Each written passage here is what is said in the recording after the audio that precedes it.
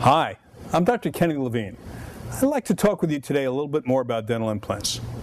A dental implant is a metal anchor which I place in the jawbone. Actually, today we can do this procedure many times without a surgical flap, and it's virtually painless.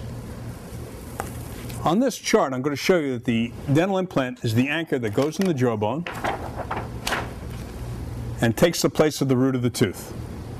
The dentist, your restorative dentist or prosthodontist, will place an abutment, which is the connection between the implant and the outside world. Once that's in place, the dentist then fabricates a beautiful fitting crown to go over that to match your adjacent teeth. So, this implant will function like an individual tooth. You can floss around it, and it'll feel and act like a tooth for the rest of your life. Thank you.